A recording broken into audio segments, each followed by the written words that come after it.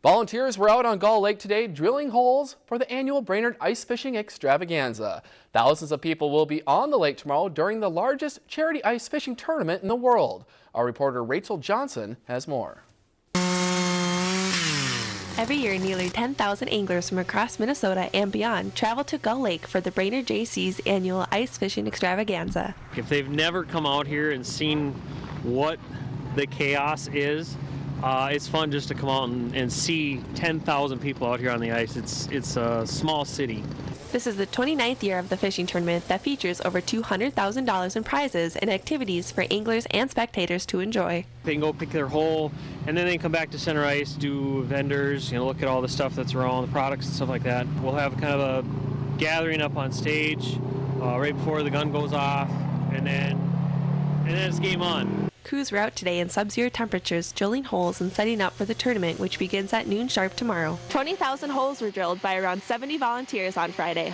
The tournament is put on by the Brainerd Jaycees, with all proceeds going to local nonprofits, with Confidence Learning Center being the primary recipient. It was initially started to help the economic impact in the Brainerd Lakes area in the wintertime, because we're so busy in the summertime. In the wintertime, the economic level kind of goes down a little bit.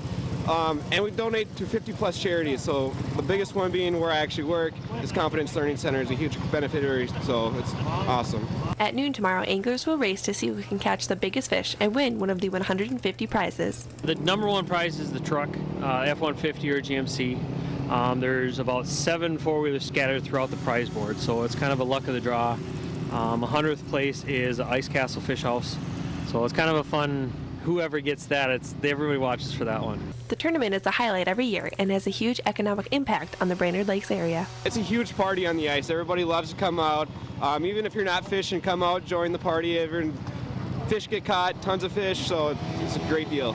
Though the temps might be cold tomorrow for the tournament, that will not hamper the excitement for the thousands of anglers out on Gull Lake. Reporting from Brainerd, Rachel Johnson, Lakeland News. Tickets are still available for the tournament and can be bought at the event for $50.